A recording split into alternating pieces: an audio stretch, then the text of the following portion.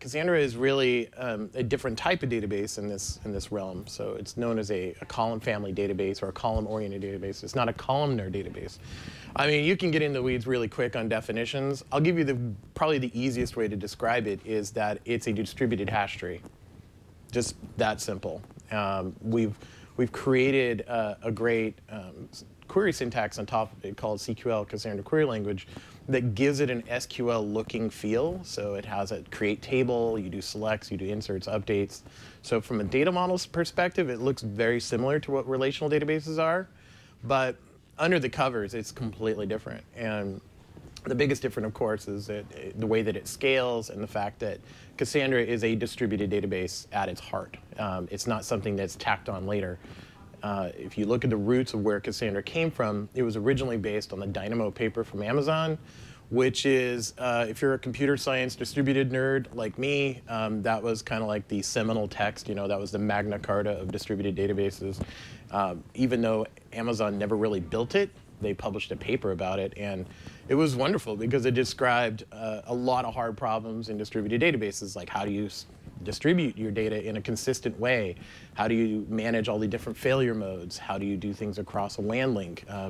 It covered so many bases that there were databases, and this is around the 2007 timeframe, 2006.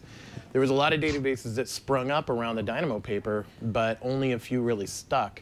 And Cassandra is one that has stood the test of time, more or less. I think I got confused by the fact that it's a distributed database. So how is it different from those document stores? Document databases, like you said earlier, are based on this schema that's basically a JSON document. You throw some JSON at the database, and it says, I'll figure it out for you. So there's not really a schema. If you throw some JSON at it, you can query it, you can index it, but at its core, it's really not around a schema. And the way that you distribute that data is a bit different as well. Some of these are based on like the master follower, leader follower type architectures, where you have this one particular server that controls all the rest, and the rest follow. So that's similar to like a replication in something like MySQL. So the failure modes are a little different. So if, for instance, if the leader node was to die, which happens all the time, then you get into this, okay, now we have to deal with the failover.